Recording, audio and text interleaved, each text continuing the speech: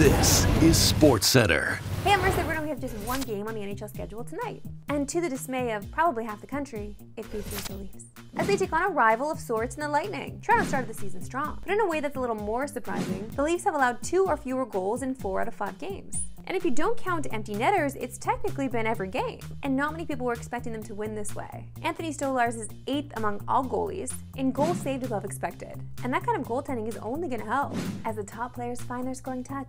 Austin Matthews and Mitch Marner have combined for 3 goals in those 5 games. But it's not like either is really slumping, as along with William Nylander, all 3 are basically around a point a game. On the other side of the matchup, it's all about Nikita Kucherov, who leads the NHL in goals with 7. As Jesse and I both like to say, are you kidding me? Tampa as a whole is lighting up the entire league right now, as they're averaging 4 goals a game, and they've literally scored 4 goals in every game. So it's kind of strength against strength for both them and Toronto tonight. But they are finally coming off a loss, as Ottawa snapped their unbeaten streak 5-4 Saturday night. Oh, good for Ottawa, eh?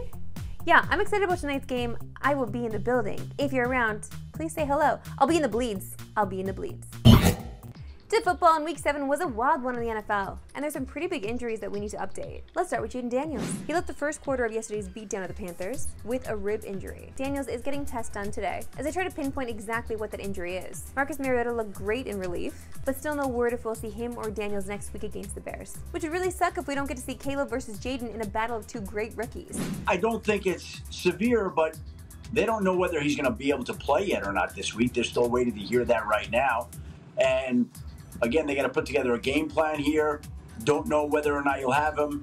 Marcus Mariota would start if Jaden Daniels can't.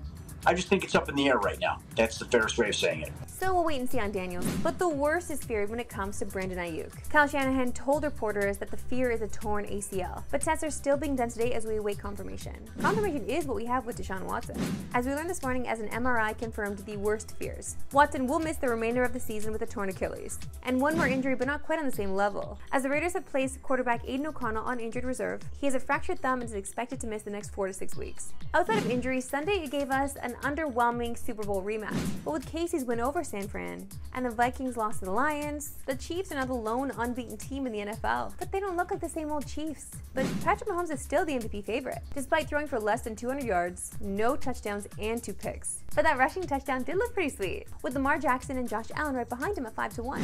Mahomes is off to the slowest start of his career, as he's 4th last in the NFL in terms of touchdown to interception ratio, with names like Levis, Minshew, and Richardson as the only QBs that are worse. And look at the opposite side of that stat, we see Josh Allen at the top of the league with a 12-0 touchdown to interception ratio. Yeah, that's not a mistake. It's been 7 weeks and Josh Allen still has not thrown a peg. Week 7 concludes tonight with another Monday night doubleheader, and this is a great slate as we love both these games.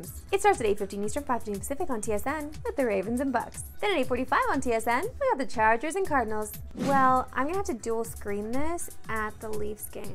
The list of LeBron James' accomplishments is bonkers. I mean, just look at this resume. 4-time NBA champ, 4-time MVP, 4-time Finals MVP, 20-time All-NBA, 6-time All-Defense, and of course, the most points scored in NBA history with 40,474. But yesterday he posted his newest accomplishment. And honestly, this might be the most surprising of them all, as he's one of the top 100 players in the world at Madden. Madden is hard, and a lot of good players play, so, I mean, I'm more impressed with this than his NBA accolades. To be in the top 100 in the world is legitimately wild. You don't understand the amount of players who play this game professionally and make a living out of it. And he's literally just playing as a hobby in his spare time from when he's an actual professional basketball player. If I were a Madden bro, I would be so cheesed about this, knowing that no matter what, no matter how many hours you put into this, someone's always better than you, and that person is LeBron.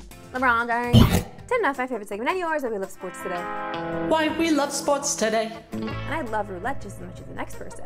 But this version takes things to a whole new level. I present to you Fish Roulette.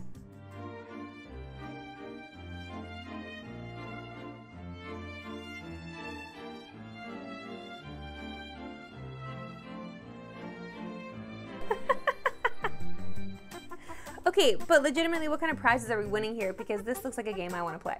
That's all for today. We'll see you at Pick and Roll with Reese. No Pacific. Have a good one.